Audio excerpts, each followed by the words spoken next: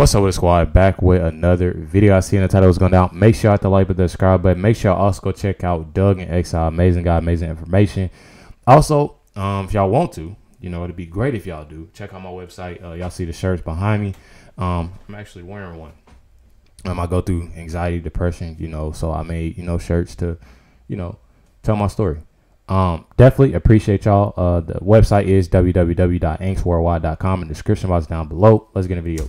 Alina Habba comes out with this new information, making these interesting spin on Merrick Garland that I hadn't heard before. I think she's kind of hinting at a new investigation and maybe new evidence and a new front on Garland. Well, welcome to Doug in Exile. This is where the happy patriots are. We're longtime fans of Alina Habba and Trump's entire legal team. But here she is with a little peek clip from her Turning Point USA, TPUSA, which I'm not a big fan of the organization, but they do some good work. And this was a woman's thing they did, so that she's all dressed in pink. So listen to this. We are the fiercest warriors, and with courage and determination, we can overcome anything. Be a savage. Be a savage. That's a message to women that it's not a lack of femininity to be savage. And I agree with that. I've seen you back a woman, mama bear, up against the wall. And I mean mama bear even being protective of her children or her country. And she's right. Women, you can be savage. Also, meek and mild is another trait. No, she's fallen on her fanny since the very beginning. Her arrogance, her demeanor has been incredibly telling. It's very much the typical coordinated, as we know, as you mentioned earlier in your show, with the Biden administration move. Now, this is an interesting connection she makes, that Fani Willis, who is arrogant and fell on her fanny, but her arrogance comes from the confidence of being the tip of the spear on this coordinated effort. So, her dismissal of everyone and the way she conducts herself in court is probably because she knows that she's backed by Biden and Merrick Garland and the U.S. government corruptly and secretly. Even more news that's just coming in as we're going. This is the documents case. Judge Cannon down in Florida is now considering whether Jack Smith's appointment to the special counsel was even legal at all, because he was a civilian. There was no Senate confirmation. That's right. Merrick Garland just poof created a position. So now we're going to move over to Merrick Garland creating this position for Jack Smith. They did not run Jack Smith through the normal appointment and approval process. Merrick Garland just ran him in there. This is going to start I've said this for a long time. Merrick Garland is the bagman. It's like all of them lead to him, and you kind of go, wow, he's kind of doe-eyed and he seems gentle and stuff. No, he is the guy who probably orchestrated it and brought the plan to Biden. Biden okayed it. But the actual bagman is the Department of Justice and is Merrick Garland. Just all the arrows point to him. He's the axle in the wheel. All the spokes point to him. I think one of the things he's just got to do is got to go in there and absolutely clean house. But yes, at some level, these are all state prosecutors, and Merrick Garland yesterday was like, oh, that's an independent office. And Matt Gaetz was like, I know it's an independent office, but I want to know if you spoke with him. And he wouldn't answer the question. I know, I saw that. Yeah, he could have answered the question. We did a video on that already, that Merrick Garland would not answer Matt Gaetz. Look for that. He has fire on him. It's called, I think we called it Pants on Fire was the thumbnail. Look for that one. But yeah, Merrick Garland would not answer if he's been in communication with Fani Willis, Alvin Bragg, Letitia James.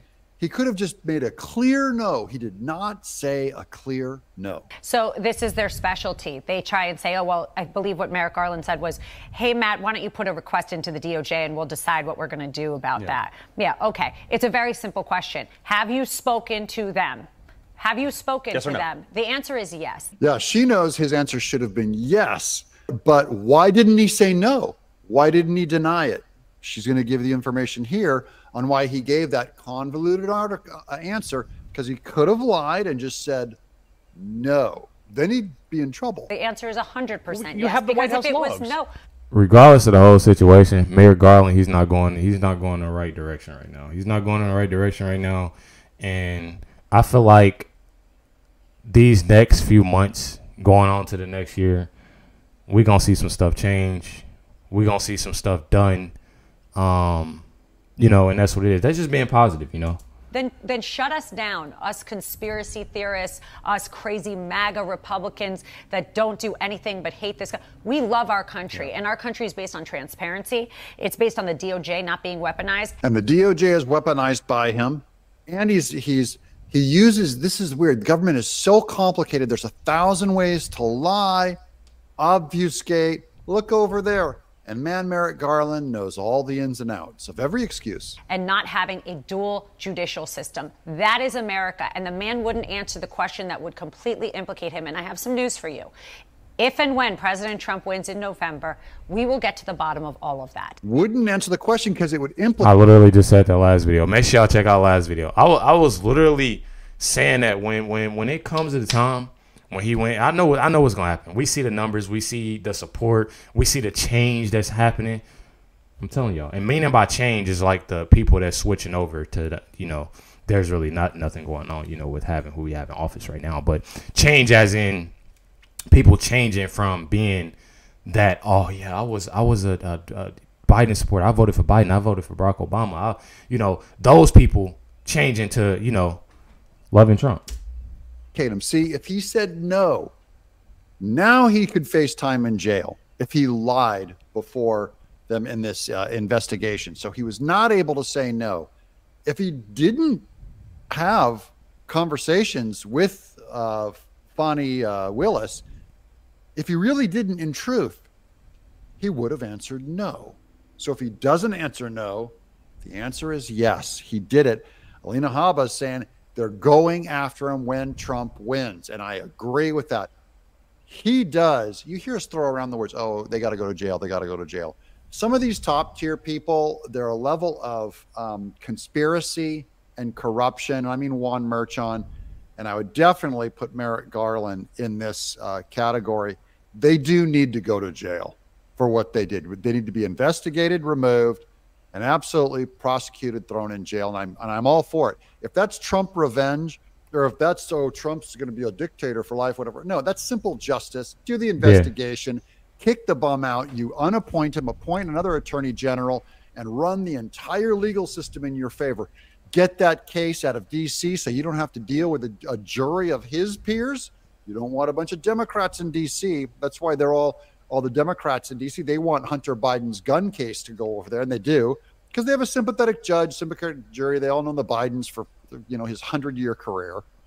Here's the rest of Alina Habba in that TPUSA speech that she gave that we started with. They only call me names because I'm effective. Ding dong right. She's effective. Those of us who are effective, you get some heat. I get some hatred down in the comments. Always. That's fine. I can take it. It's because I'm effective. To those of you who have paid compliments and given us a thumbs up, so many of you have donated and you've subscribed. You're my favorite people in the world. I'm Doug. Yeah. That just go, and make sure y'all go check out Doug if y'all haven't already. But that's what, when I was on live yesterday, somebody had said that and was in the comments, and if y'all caught that live, y'all seen it when somebody said, oh, there's been plenty of change and these past years have been great and Biden is the greatest. That when you hear stuff and see stuff like that, you literally see that people is trolling. You obviously see that people is trolling, and people just don't care, because there's nobody in their right mind that think that these past years was great. Like, being honest. And that's being 100. Make sure I hit that like button, subscribe button. Let me know y'all comments and thoughts down below. Catch y'all next one.